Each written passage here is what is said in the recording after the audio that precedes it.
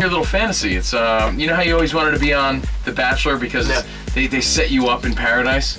They're kind of setting you up with all these happy moments. With some girl you don't know. But what's weird? Pretend like you guys love each other. But then it's like, pretend, and then you start joking like, is this what they think our kids would look like? Ha ha, hilarious. And you're there. All right, now look at each other. You know, my arms around her, I'm looking at her.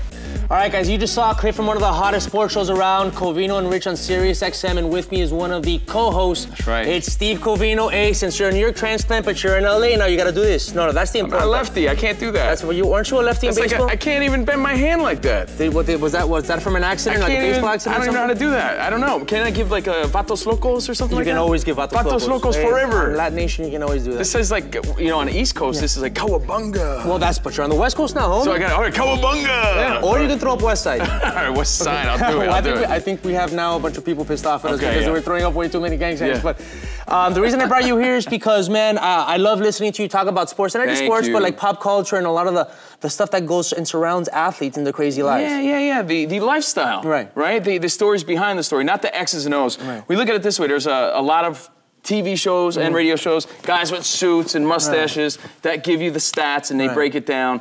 We're not that show. We want to know what they're doing, you know, after the game, where they're partying, what they're wearing, who they're dating. You know, we want to talk about Tom Brady's haircut and things like that, you know, and his lifestyle and his moat and his house and things like that. So it's the stories behind the story when nobody's really talking about. That's what we do, and we do it good. Best show on Sirius XM, I swear. It is. Ask my parents. Yeah, I'm sure they have a good opinion of you. My mom loves it. So I always see you, you know, because I cover a lot of mixed martial arts and boxing, and I see a lot of the boxing events. So I want to talk to you about some Latino-related stories that we've been covering.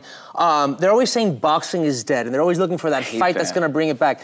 You were there, and you saw the Abner Mars-Leo Santa Cruz fight. Love it. Incredible classic. What do you think about that, and what is it going to do for boxing and Latino boxers in boxing? First off, I hate when people say boxing's dead. Boxing's not going anywhere. You know, the sweet science is not going anywhere. It's the best sport in the world. It's true combat at its rawest form. I love it. I grew up watching it. You know, my uncles brought me up watching boxing, so I love it, and I hate when people say that. And think of how much money it draws, and think of the event that it is, you know? The event I saw you at, Abner Mars, Santa Cruz, huge, Highest rated ESPN boxing show in a long time, like 20 years. So hyped up. Stars come out to watch these guys. Unfortunately, you know, fight of the year, potential fight of the year, I don't think a fight like that is gonna take it to that next level. I just don't. They're not big enough stars? Exactly, no, because, you know, the mainstream audience are a bunch of bobos and they want to see the heavyweight. Now, the other thing that we've been covering is I did the interview with Ronda Rousey's mom, Dr. Anne-Marie DeMars, that went viral. Congratulations and on that, Well, thank you. I'm going to show the clip right now really quick to people so they see what it's about. I'm going to ask you about it, so check this out. You don't mind, and you don't have to, you know, we were talking about it when we started the interview. You specifically, Edmund, her coach now, who I believe is her striking coach, but he's the head coach. Are you at issues with the way that he's kind of corralling her? And I think Edmund is a terrible coach, and I will say it publicly. I think he's a terrible coach. I think he hit the lottery when Ronda walked in there. She was winning before she ever met him. She probably won 99% of the judo matches she ever fought in.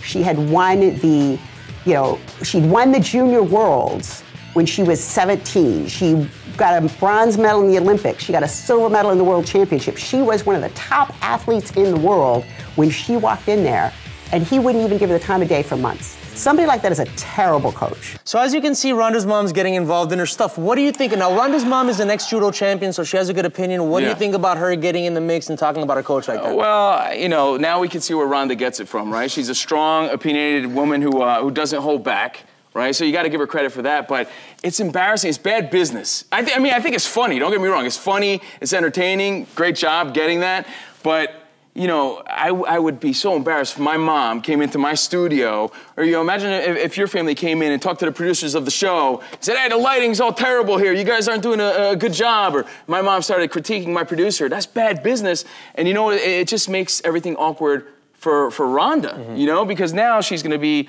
you know, she's forced to pick between her trainer, her trainer and her mom. Right. And that's an awkward scenario. And she's picking her trainer. Because we went to the media event and we got a response. She basically said that, you know, she doesn't want the media talking to her mom. She'll let her mom have it, but she, you know, believes in her coach, and her coach basically said, I will not talk bad about anyone's mom. The high road is always the best road. That was a good move. You don't want to talk about anyone's mama. You know what I mean? So good move on his part. Especially Ronda Rousey. Rousey's mom. Yeah, because even if Ronda Rousey's mom is crazy, she's not gonna let you have it. Yeah, she would have whooped his ass, and then she would have embarrassed him again. You know who doesn't hold back? It's you, and we're gonna be right back with a little bit more of Steve Covino talking about sports right here on Latin Nation.